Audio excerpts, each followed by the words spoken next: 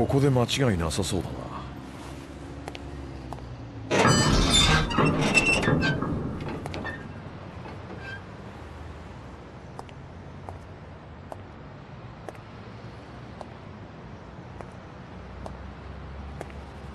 な。なるほど、こういう場所なわけね。誰や？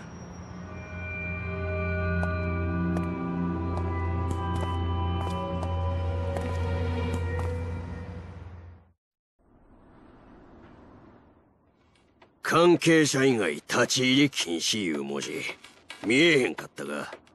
いや、お宅の専務さんだっけ？叶さんって人に用があってお邪魔したんだけどさ、お取り次ぎ願えない？叶やとそうか、やっぱりな。やっぱりって何？ここの専務を叶がしとるっちゅうことを知ってるやつの職業は2つや。1つは大阪工業の社員、もう1つは府警4課の連中だけや。なんだよ、あの刑事に一杯食わされたってことか。こうなったらどう言い訳しても分が悪そうだ。力ずくで通させてもらうぜ。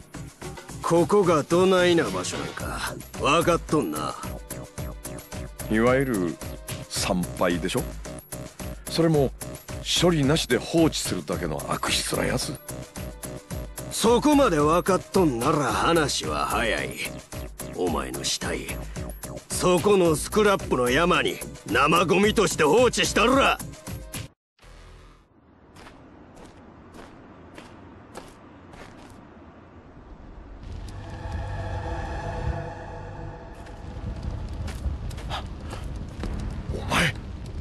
荻田か？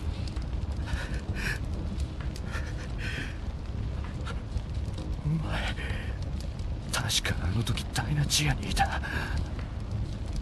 どうして？お前、その怪我。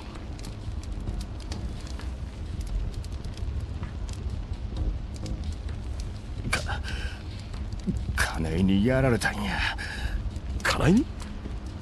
お前ら仲間だったんじゃないのか？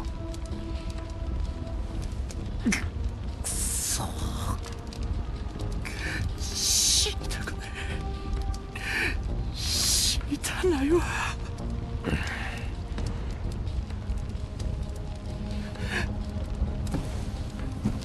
頼む、助けてくれ。全部話す。あんたにも警察にも。だから俺をこっから連れ出してくれ。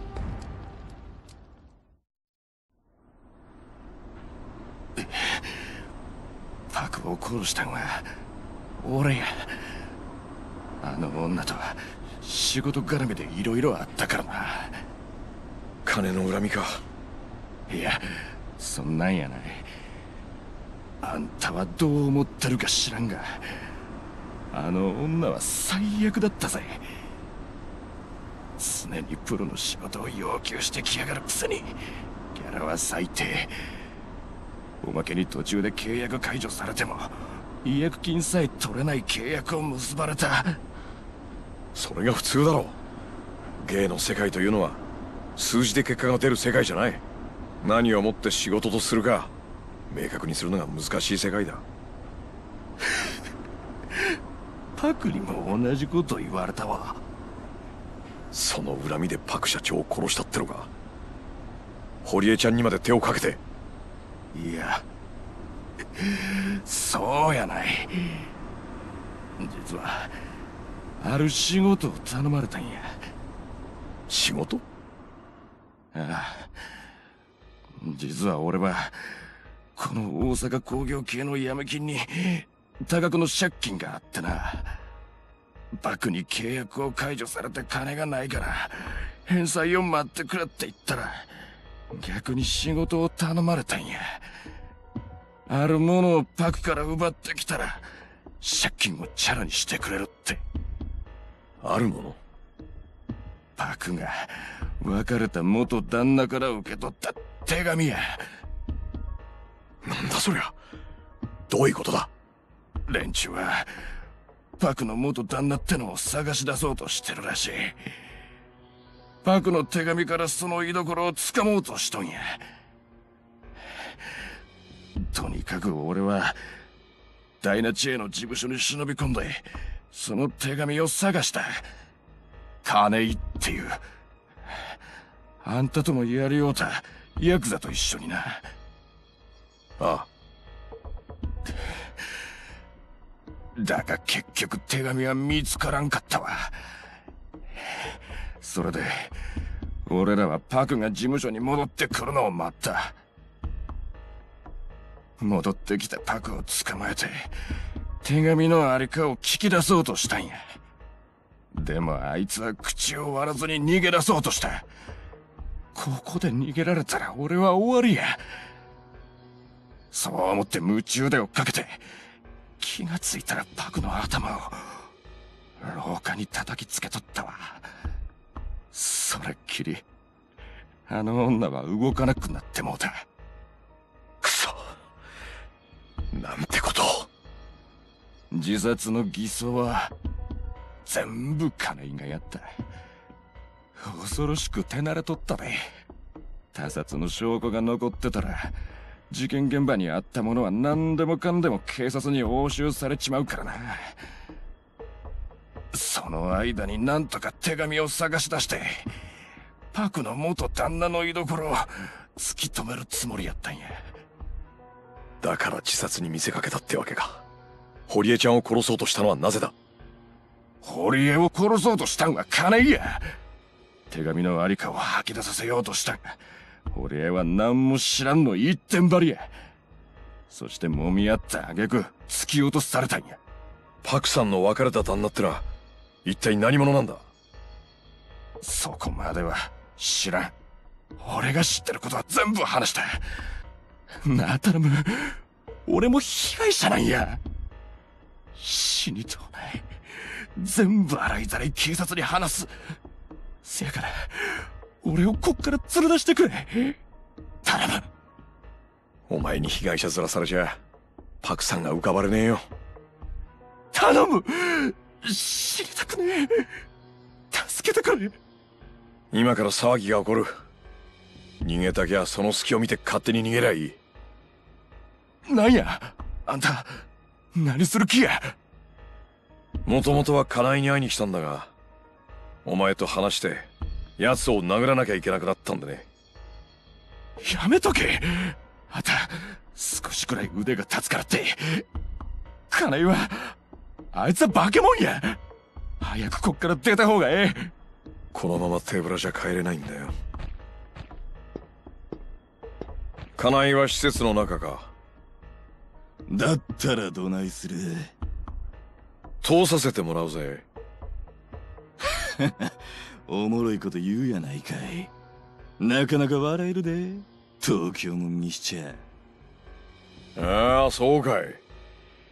こっちは今カッカ来てるんだね。やるなら死ぬ気でかかってきな。よう言うたわ。上等や。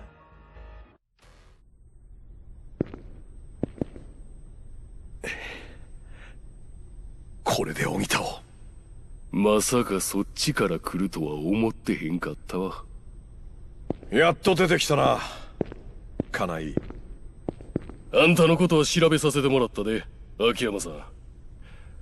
カムロ町の金貸しやそうやな。何の用や。あんたをぶちのめしに来たんだ。パクさんからよろしく頼まれてんでね。ああ、なんやと。そうや。俺もあんたに聞きたいことがあったんや。あんた、パクの元旦那の手紙、どこにあるか知っとるか。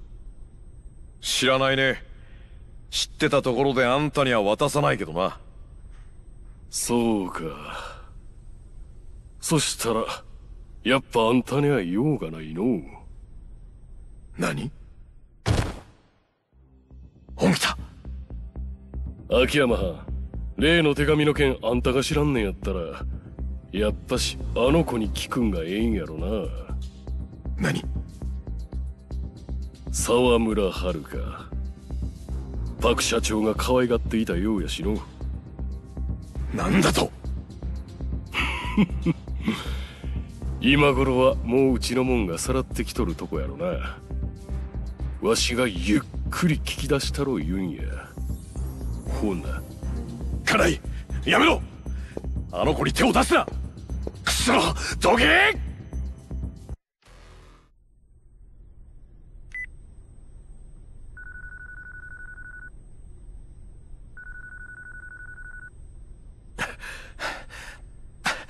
もしもし、はるかちゃん。俺だ、秋山だ。山浦です。山浦さん。はるかちゃんはヤクザみたいな連中に連れてかれて。くそ。あいつらいきなり事務所に押し込んできて、はるかを。あんたとクリスティーナは無事か？なんとか。それよりどないしたらええ？警察には通報した？通報したら殺すって言われて、もうどないしたらええか。はるかちゃん。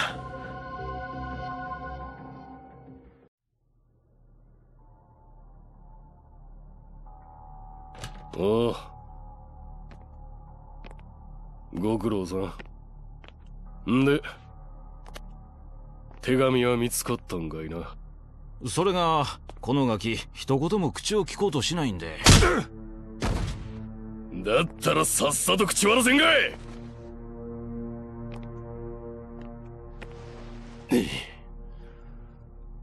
遊んどる暇ないんじゃ。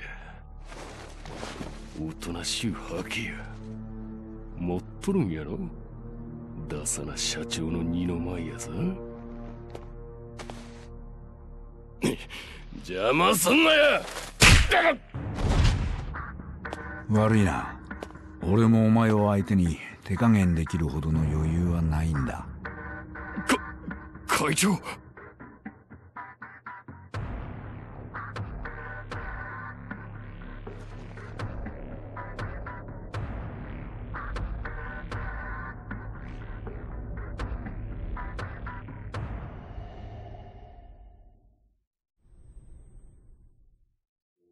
秋山さん。はるかちゃん。いえ、まだ警察の方からも連絡ありません。そうか。くそ。秋山さん、何が起きてんの？はるかを連れてたあの連中なんや。大阪工業って組だ。奴らはパク社長が別れた旦那から受け取った手紙を欲しがっている。はるかちゃんがその手紙を持ってると思ってんだ。そんなもんのために？まさかそれで社長も堀江君もその大阪工業が？ああ。なんてこと。このまま何もできへんの？うちら。はるかちゃんがどこにいるのか手がかりはゼロだ。動きようがない。